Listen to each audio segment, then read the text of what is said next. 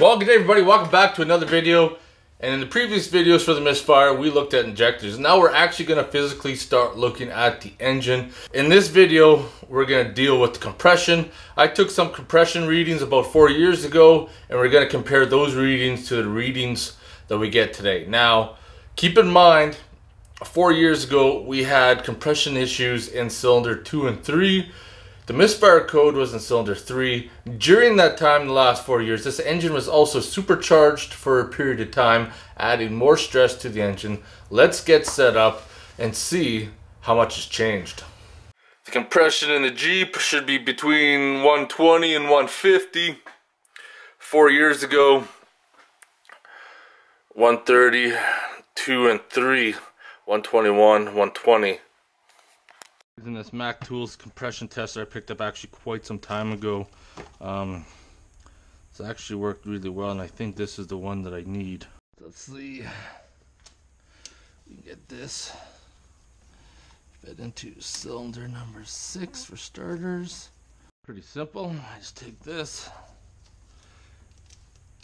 plug it in like that, and I'm going to set this up somewhere that I can get my camera on there and film the compression readings. Ideally, when I do the compression test, I want to have the throttle full open, so pedal mash to the floor, crank it over a few times, record my readings. Foot to the floor, crank it over.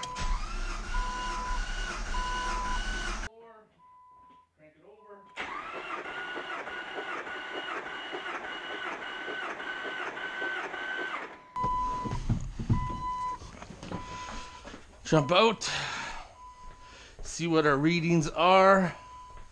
Oh, that one hit 150. How the hell did that happen? Cylinder 5 is connected. Let's see what happens.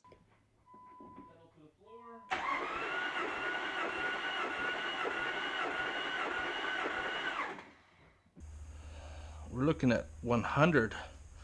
That's not good. Not so sure about that. 100 in cylinder number 5. Let's just retest that one.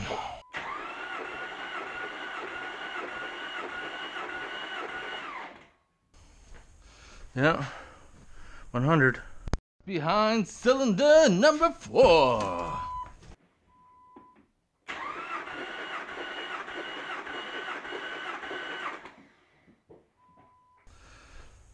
$150. Making sense to me at all. How do we go 4 years ago from 130 to 150? I can understand number 5 going from 130 to 100. Those numbers don't make sense. Not making sense to me. Alright, number 3 is the problem child. 3 is the problem. We'll see.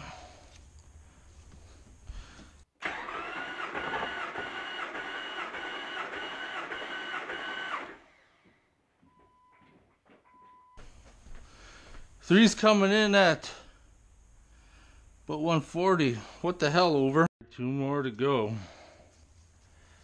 This engine is possessed. I don't know what the hell's going on.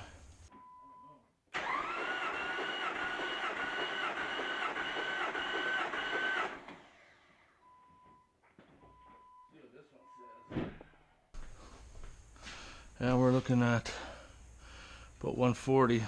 Last one. See what number 1 will tell us.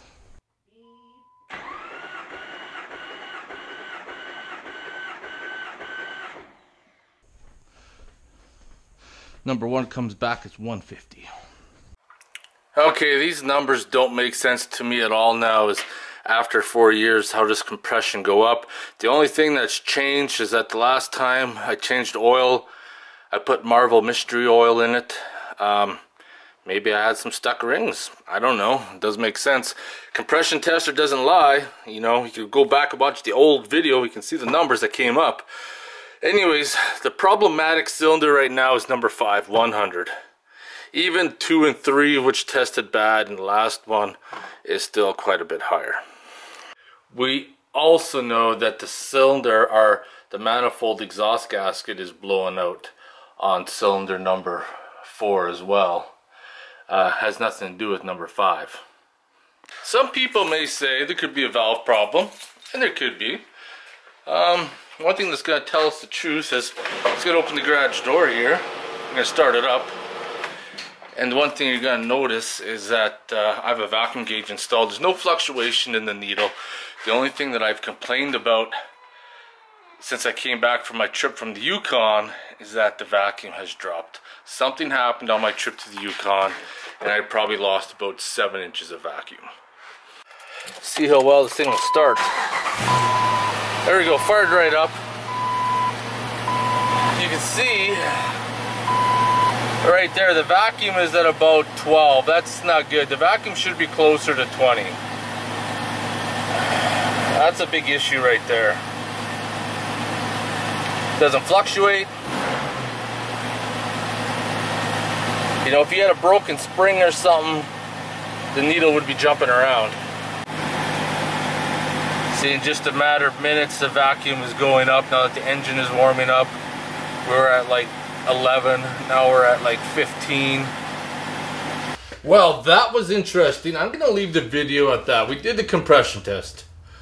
Some magical reason over the years, compression got better, except one cylinder got a whole heck of a lot worse. Even tried it twice. Both times, results came back at 100. What is wrong with cylinder number 5? That's what we need to find out. Is it a head gasket issue? Is it piston rings? Is it in the valves? I could have easily dumped oil down the cylinder, but that can also give us a false reading too.